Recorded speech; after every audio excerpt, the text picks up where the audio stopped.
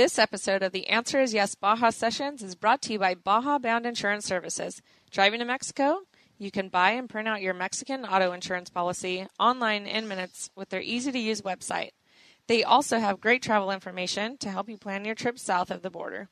Visit bajabound.com. Hi, this is Ryan Thomas, and welcome to the Baja Sessions, where we chat with interesting people with interesting stories about all things related to the majestic peninsula of Baja, California. Our guest today is Greg Tracy.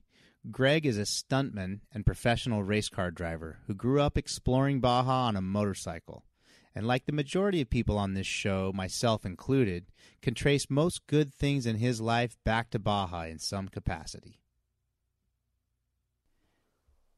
Well, hey, Greg, how you doing today? Glad to have you on the show. Yeah, super pumped, Ryan. It's always good to talk to you. You know, it's one of the benefits about doing this podcast.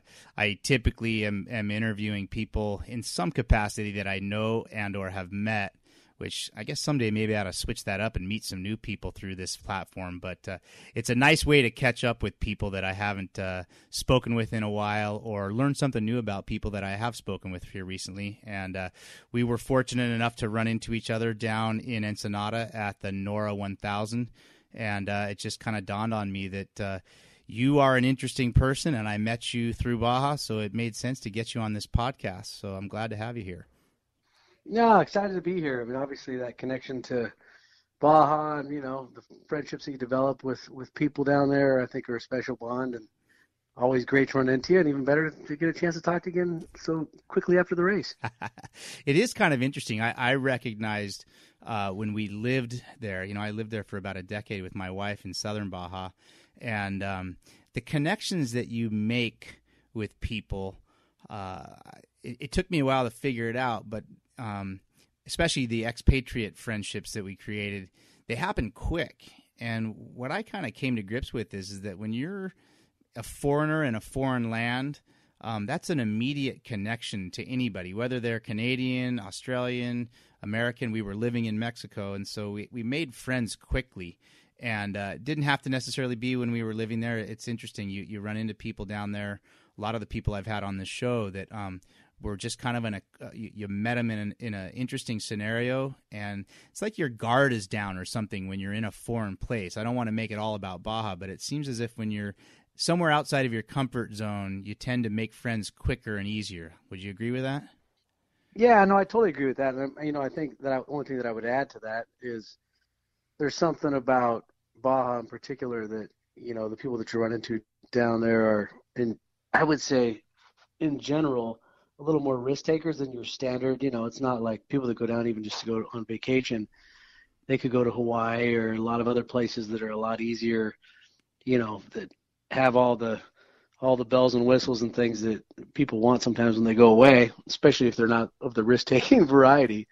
But, you know, you never know. It's always an adventure. I mean, even when you're staying at a resort in Cabo, it's still an adventure in comparison to a lot of other places you might travel. So I think when people are living down there or racing down there or just traveling down there, that's, you know, you're kind of it's a little Wild West in a way. That still has that part to it. And I think that probably, you know, that type of personality attracts similar people. So, yeah, it's interesting that is a common thing that people say when talking about Baja and, you know, the Wild West comment. And as much as that is true, and I don't disagree with it, I sometimes shudder when people say that, because it implies this no rules, kind of do what you want mentality, which I'm not implying or inferring that that's what you mean by that, but I hesitate to go with that Wild West comment, because I don't want to perpetuate the myth that there aren't laws, there are not rules, and you just get to do whatever you want in Baja. Yeah, I mean, I agree with that 100%. And I think even when you say that, of course, I'm sort of thinking of the times I've been down there where all of a sudden you don't have running water, you don't have electricity. And, you know, I'm not necessarily talking about in Cabo, but when you're traveling from top to tip, those are the kinds of things you run into. You know, Yep. Hey, you can't get gasoline here today, or somebody's going to suck it out of a jug for you, or somebody knows somebody that's going to get you something.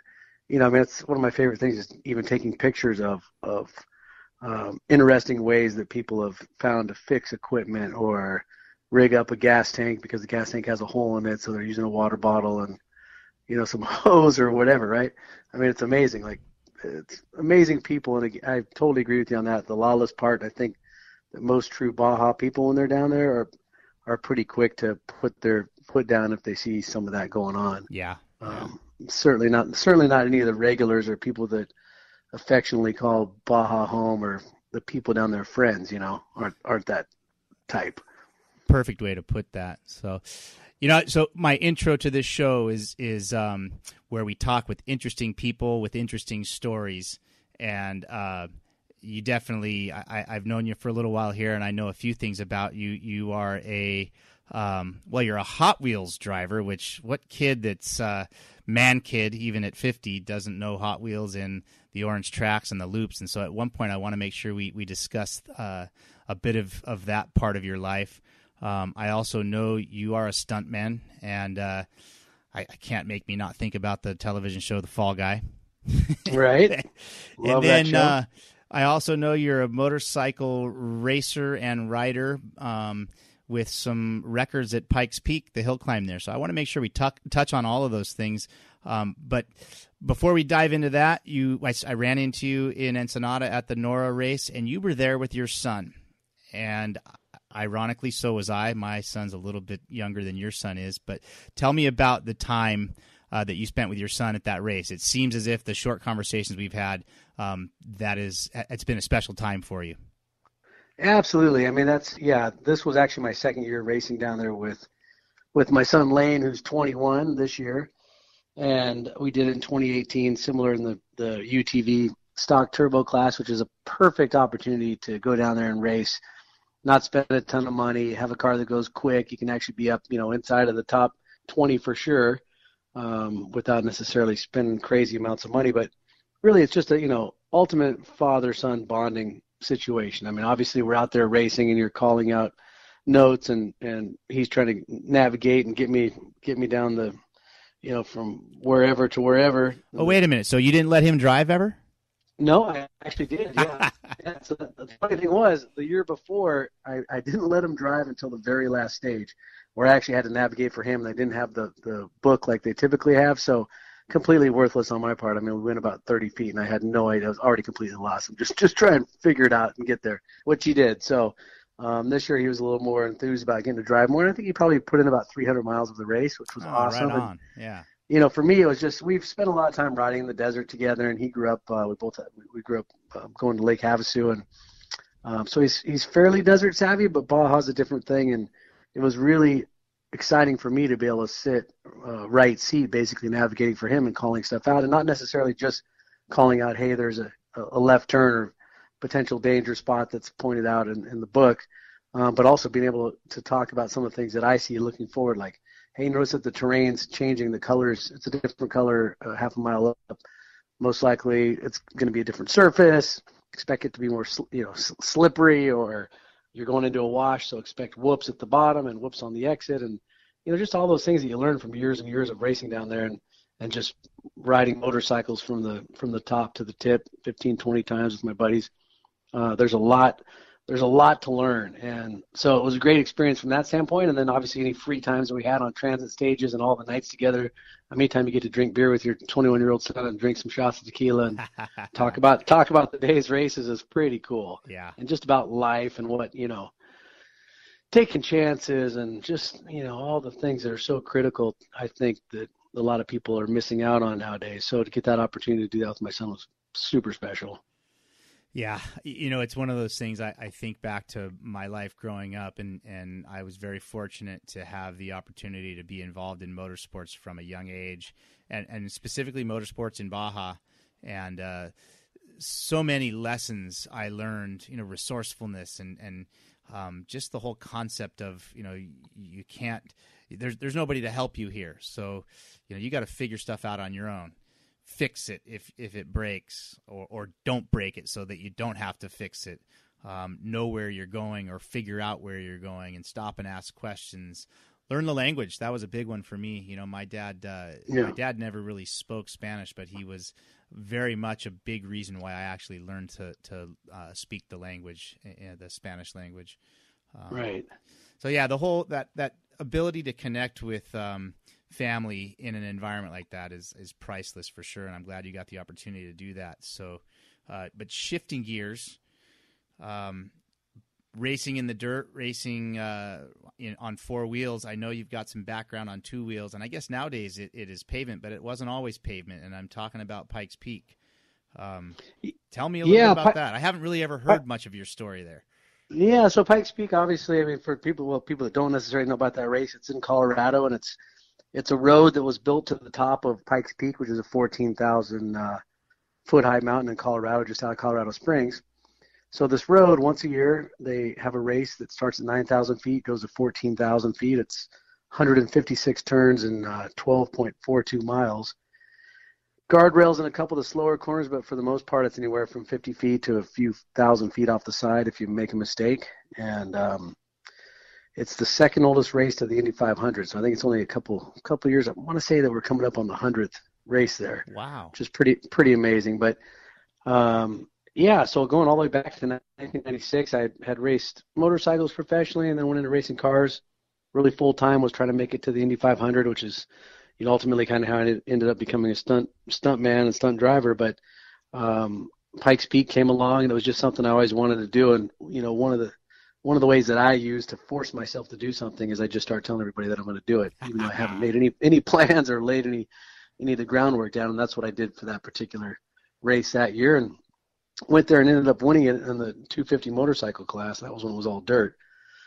Fast forward, this will be my 20th year. I've had a couple of years that I've missed, but I've managed to won it 7 times, 6 times on a motorcycle and once in a car. And I'm actually at this point the only person that's ever broke the elusive 10-minute mark on a motorcycle and driving a car. So it's been an amazing experience. I mean, it's crazy how fast we're going up there now. I mean, I'm really expecting this year. I'm racing in the electric car, but in the unlimited class, and really shooting for like a mid 8-minute time. So car has a top speed of 160 and crazy amounts of acceleration, obviously with the all-wheel drive and the electric part, racing for a team called Palatop out of Oregon that makes these amazing race car chassis, and it's a new thing for them on the electric side.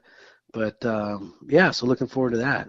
But again, it's like it's what's so funny is it's obviously the exact opposite of Baja, where I think this last year's Baja 1000, I was running the spec trophy truck for Ham and Meredith, and I was in the car for 14 straight hours. So if everything goes right, I'll be in the car for 8 minutes for this one. So it's a little different mindset, but so many of the same things about putting it down. And obviously your focus has to just be so sharp, and it has to be spot on for that entire time. Yeah, I used to joke with people when they talk about endurance sports car races, it's a 4-hour race, and I'm thinking, yeah, I'm just getting warmed up at 4 hours right. in Baja. Yeah. Exactly. So Pikes Peak is a big part of your background, and then the whole stuntman thing. You alluded to it here that in your quest to get to Indy, somehow you got distracted and became a stuntman. Tell me about that.